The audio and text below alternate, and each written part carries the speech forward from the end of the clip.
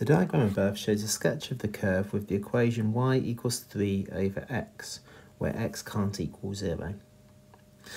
Part A. On a separate diagram, sketch the curve with the equation y equals 3 over x plus 2, where x can't equal minus 2. We need to show the coordinates of any point at which the curve crosses a coordinate axis. So let's compare this to this.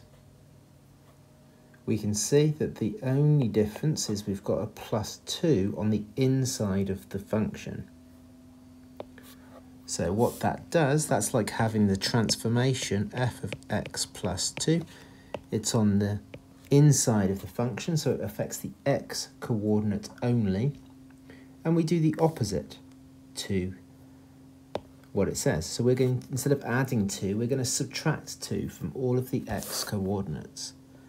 So it's going to make the whole graph shift or translate 2 squares in the negative x direction.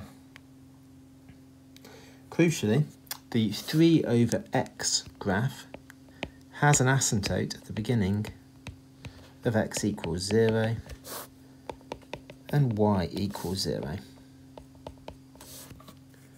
So this x equals 0 asymptote here is also going to shift 2 squares in the negative direction to be x equals minus 2.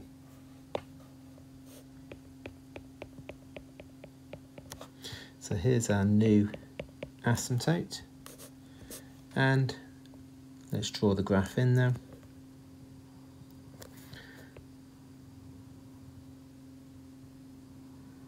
It's going to look something like that.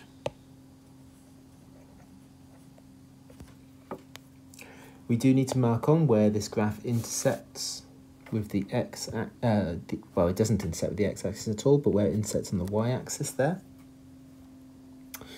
Well, I know at that point that's where x equals 0. X is 0 here, so if we substitute 0 into our function here, we see that y equals 3 over 0 plus 2, or just 3 over 2.